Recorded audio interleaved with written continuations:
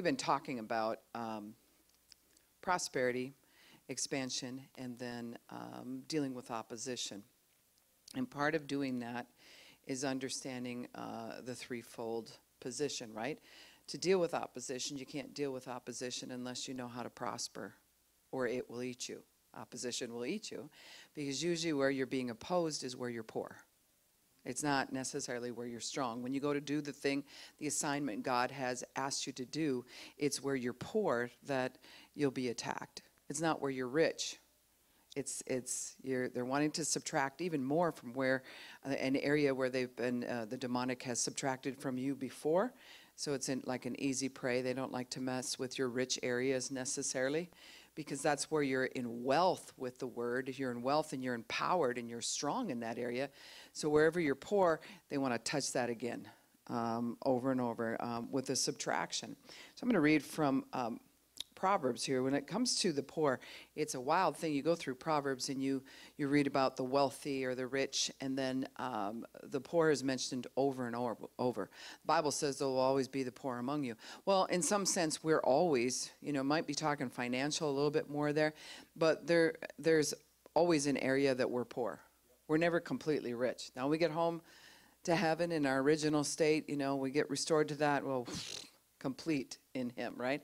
So as we confess that here, what we're really doing is pulling heaven down to the earth so that it can manifest in us that we are complete in him now. But we'll work on one area and we'll get that fortified and rich, and then we're like, here's a poor area. And then we're constantly, moving stuff around in the heavenly bank account, getting it down, and, feeding those poor areas so that they can come up and be rich in God. And that's what the blessing does. One of the scriptures is Proverbs 14, and it says, and you don't have to pull this up, but it says, verse 31, he who oppresses the poor taunts and insults his maker. And there's 3 other spots where this is found. Same thing is said. When you oppress the poor, there's a taunting and an insult to God when we do that. Well, you have to look up the word then oppress. And oppress is to weigh down or make heavy, to push in on a poor person. Well, we're all poor in some area, right? So what happens, have you ever noticed, I don't care if it's chickens or dogs we've raised a lot of different animals. It's wild, even in the animal kingdom. If they find something that is poor, there's something not functioning right or whatever, they will kill that animal. They will turn on it. We've raised puppies. Well, we just had a small batch of bunnies, and I don't know what's going on with the mother, but she's like, I don't like this one. She just flicked it out and killed it. And she's favoring this one little bunny. And so it's really interesting. She may know that there's something not right with it. She must just be crazy in her head. I don't know. But there's something about where they'll just turn on that. And you'll see it with human beings, even in, you can look at grade school, high school, junior high. If somebody has a weakness, it's like that's the person that has to be picked on. That's not where we build people up and go, oh, there's a weakness here, let me help you out. I'll pick on the stronger one. He can take it kind of thing. Nope, it's always, let's find out what your weakness is, almost. And then that makes me feel more safe because I feel more powerful if I can pick on your weak area. It edifies me to know that I'm more strong in that area than you are, is really what's happening in that type of domination. So to come against the poor, that means in any area, he who oppresses them taunts and insults God. It's like, as let's say we were doing that, we were pressing in on a poor person, or mentally, emotionally, physically, spiritually, doesn't matter. We're pressing in. It's like a taunting. When you think about that, it's almost like we're hanging that out in front of God, like, you ain't going to do nothing about it. I'm going to go ahead and oppress this person. It's not like you're going to do anything about it.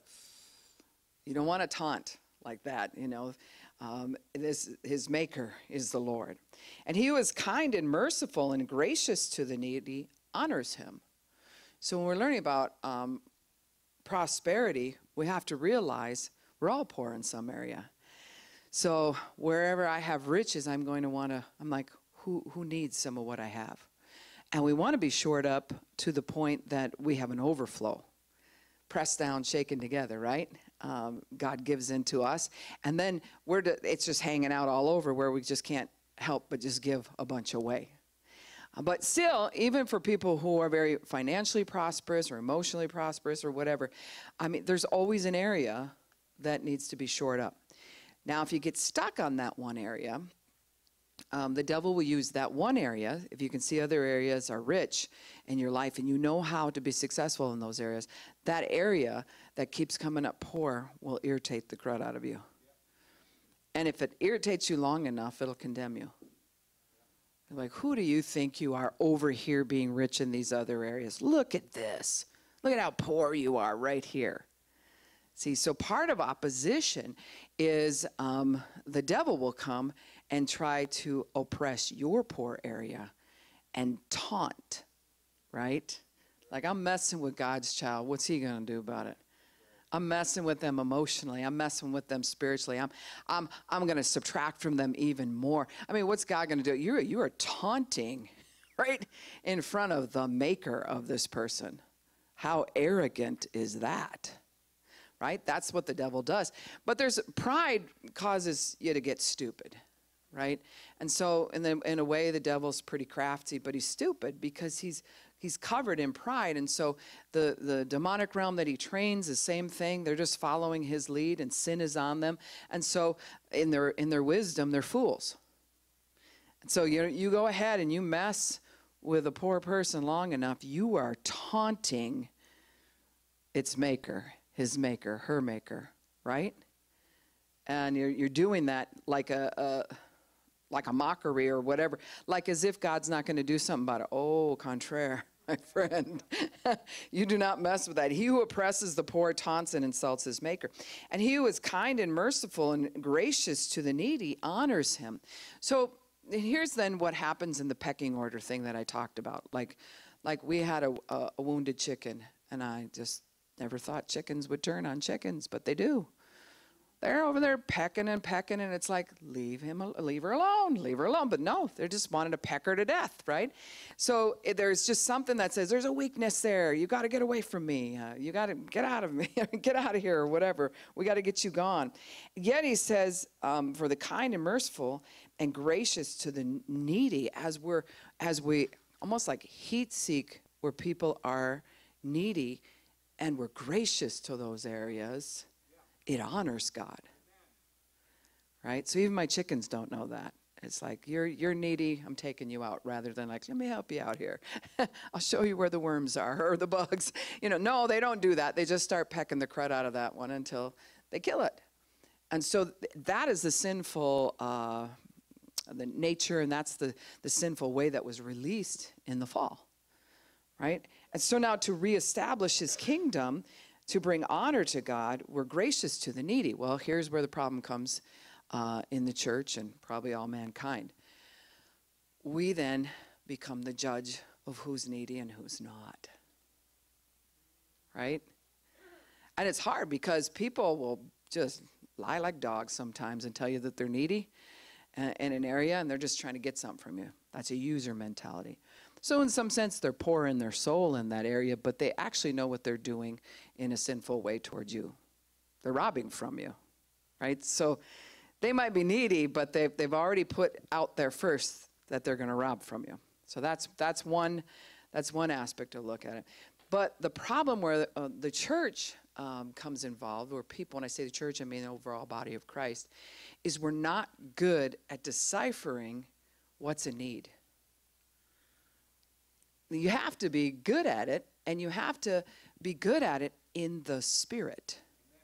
There's something about just knowing, go give financially to that person, go talk to that person, take time with them. Yeah, they're just poor, and they're just going to suck you dry, and well, readjust how you spend time with them.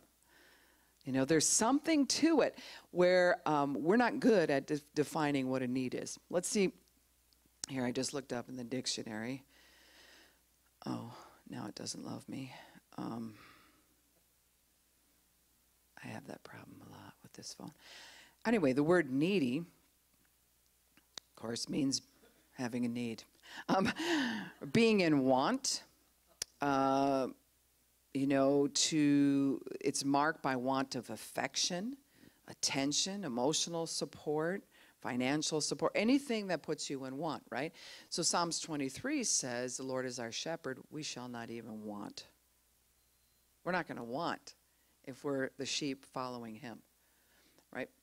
And we're all needy, and we come into his fold, and he meets our needs. And he gives us life, and he gives it abundantly to us.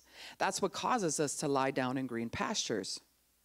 Then he restores our soul. He leads us beside still waters. And we're just restored within our soul. Our mind, our will, and our emotions is like, yeah, we're complete in him. That's the goal, right?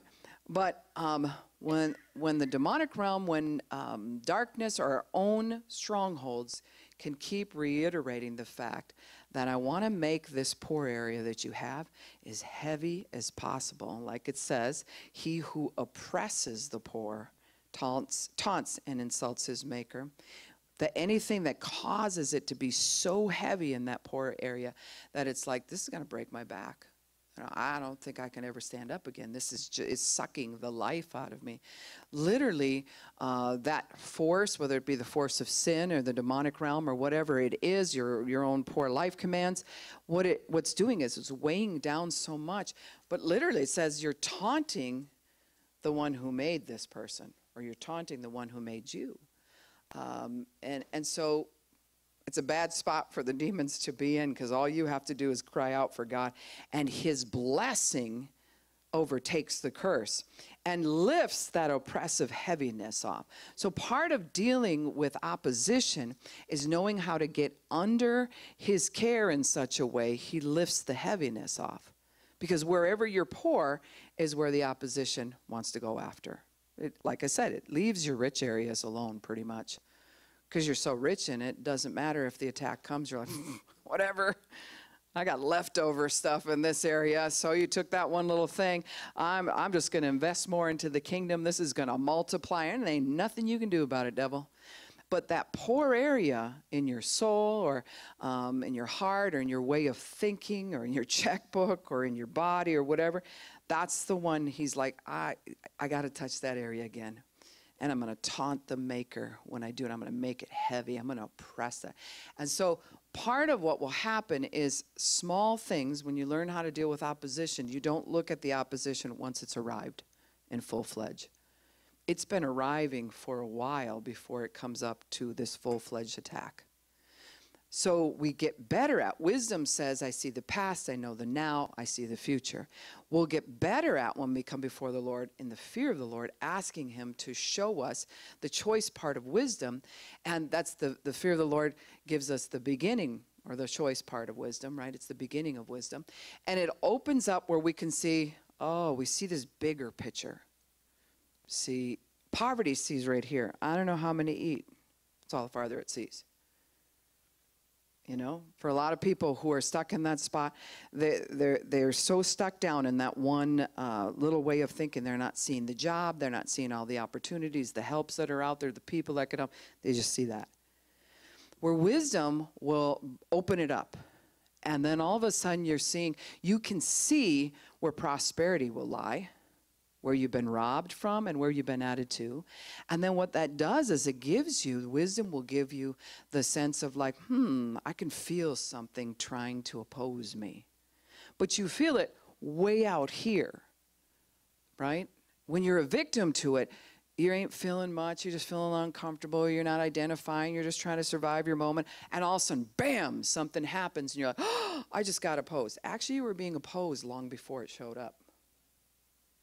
It's that kind of boa constrictor slowly tightening around you. That's the way the devil works. Because deception, it works better that way.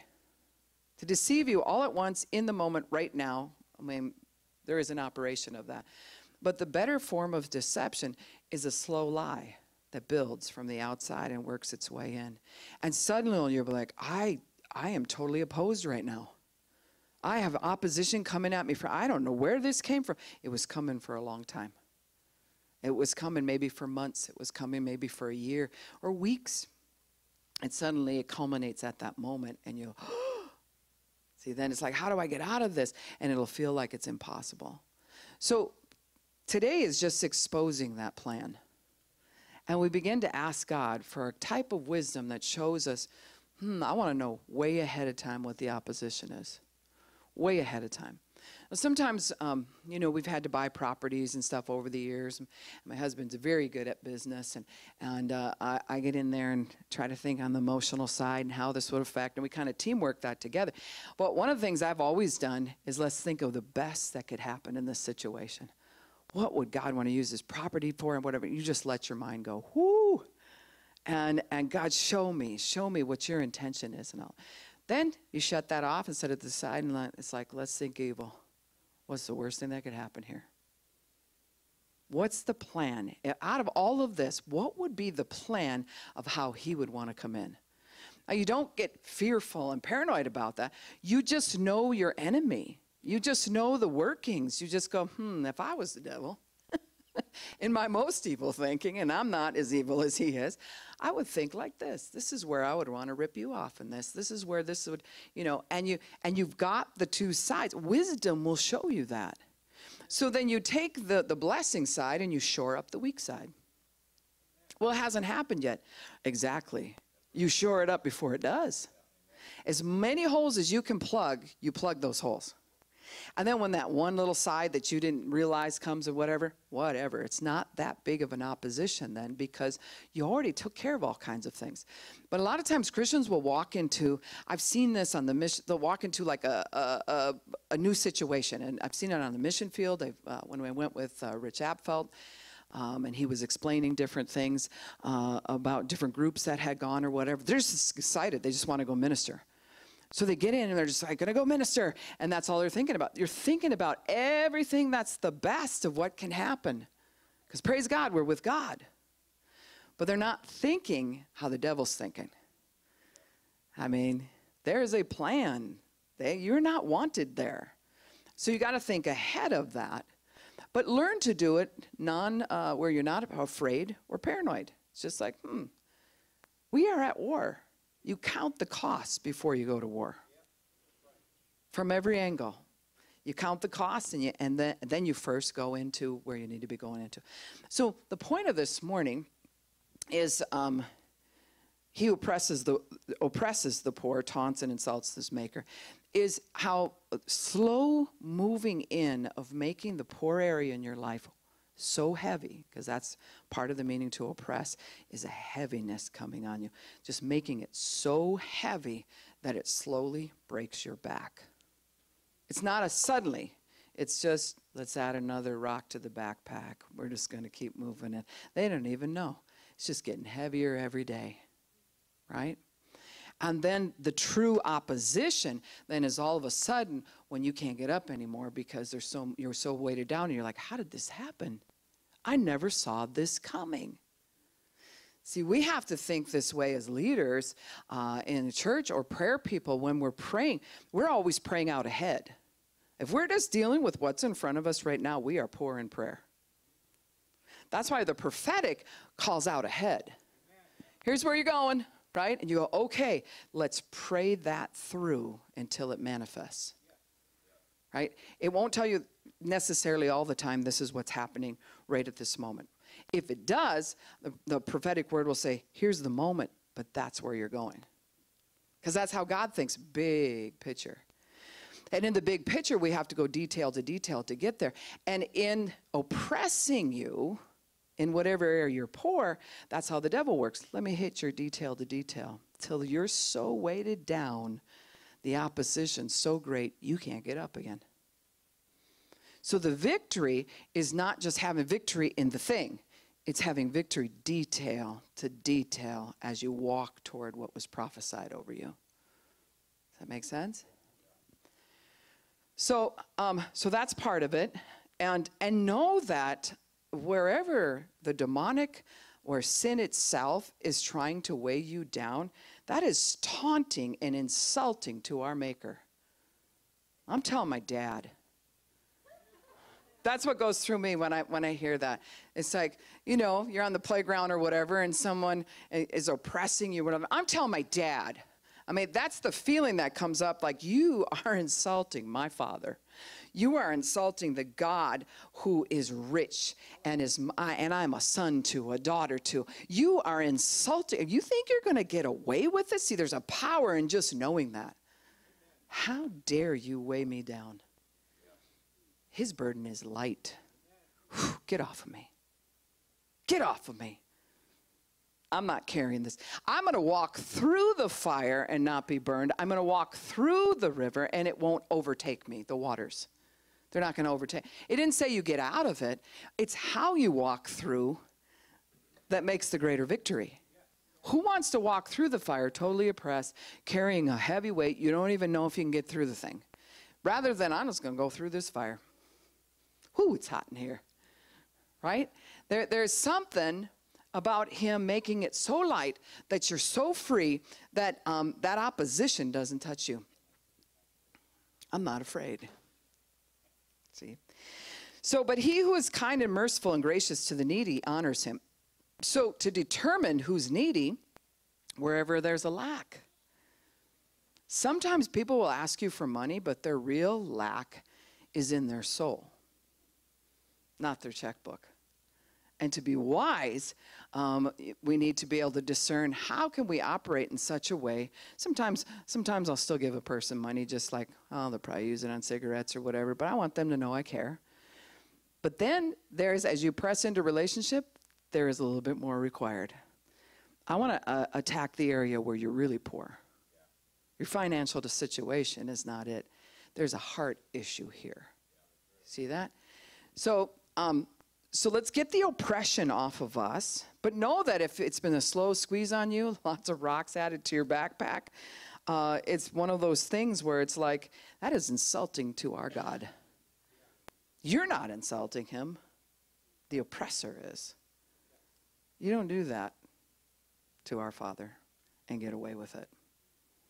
Right? And so, and he who's kind and merciful and gracious to the needy honors him. I want to read Matthew chapter 25. These are scriptures that are rarely preached on. I think because most people don't know how to do it. This Matthew 25 verse 31 concept. Without people either feeling condemned or something, but it's an intense passage. But when the Son of Man comes in his glory and majesty and all the angels with him, then he will sit on the throne of his glory. Whew, very thing we fell short of. All the nations will be gathered before him for judgment, and he will separate them from one another as shepherd separates the sheep from the goats. And he will put the sheep on his right, the place of honor, and the goats on his left, the place of rejection.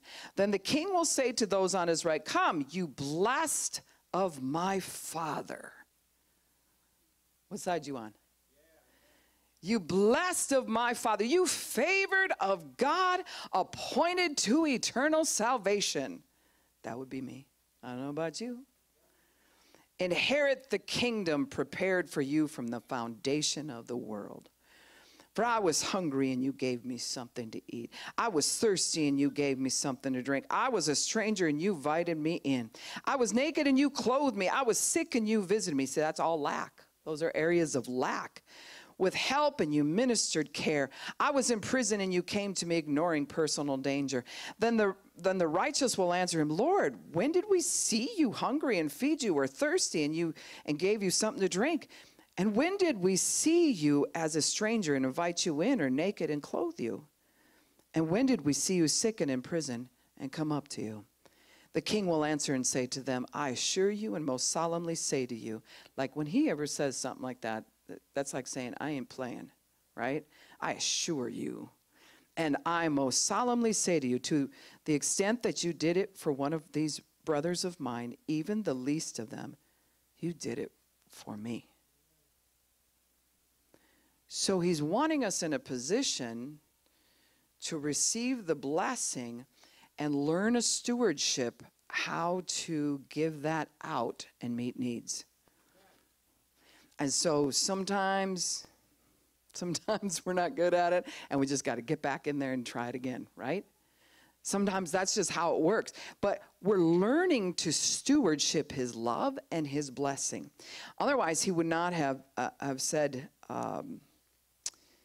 come, you blessed of my Father, you favored of God, appointed to eternal salvation. Inherit the kingdom prepared for you. That's powerful. Let's stand. Let's stand. So God doesn't like oppression in any form. A weightedness, a heaviness, and those who oppress the poor actually are mocking our Father. They're taunting our Father because he is absolute rich. He is absolute wanting to pour out his love, and in love there's absolute, all of our needs are met. So any area right now, I always like to clean up stuff first because I think that's how the Holy Spirit works. Any area where we have oppressed the poor, God, we ask forgiveness. As a church, as a people, where we have judged in any way and said, well, they shouldn't have to have that, and I don't see, and they need to learn this, and da-da-da-da, and we backed away from people, or we made heavier their spot. God, forgive us. We are not perfect. But you are the perfection we're headed toward. We're sorry, Lord. Forgive this body. Forgive TBO, Lord God. Forgive us as a church and as individuals. See, that can be kind of heavy, but see, what we're trying to do is get that great sending away, to send this away so we can start new and steward this a little bit different.